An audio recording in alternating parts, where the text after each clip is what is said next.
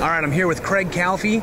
Calfee, long known in the hand-built or hand-custom world, really, here. Craig has taken on a new little task here with Bamboosero. Tell us about Bamboosero and exactly what it's all about. Well, Bamboosero is an attempt to bring lower-cost bamboo bikes to the market. The main expense of a bamboo bike is the labor. So with our bikes, we try to source that labor from a place that really needs the jobs, mainly Central Africa. So we have them build the bikes, we import them to the U.S., assemble parts on them, and sell them that way. Right on. And what parts about Africa specifically? Are there any? We're working out of Ghana, and very soon we'll be shipping from Uganda. Okay. And all the materials, everything's local and native to those areas, or it's more so the labor? Well, the bamboo comes from Africa, from the local area. We use a local fiber as well, and we're just now importing a plant-based epoxy.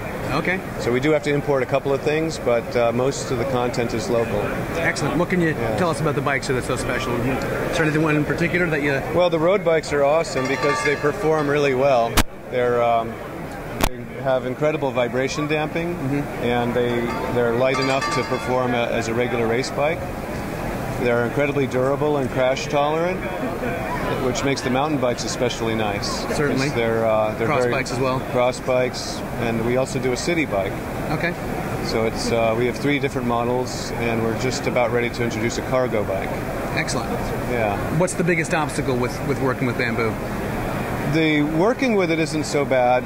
We've figured out all the weird issues that bamboo has with like splitting and changes of moisture content. So we've solved those problems. The new challenge now is convincing the general public that bamboo is an appropriate material for a bicycle, and that it's not going to break and it'll last a long time.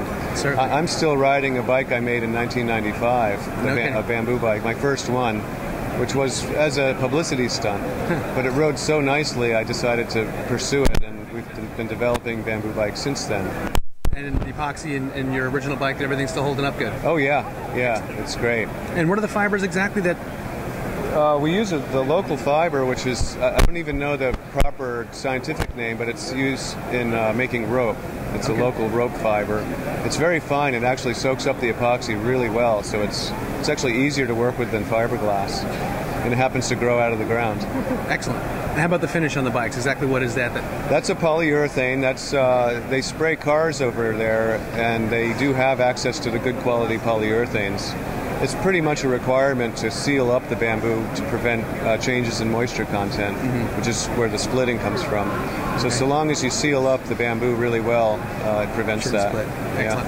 And where do you see bamboo going in the future here? Do you think we're going to see it pick up quite a bit? Yeah, it's very similar to how carbon fiber progressed. We started with carbon back in '87, and it took 10 years for that to become really well accepted. Certainly, we're hoping that it takes less time for bamboo to become accepted.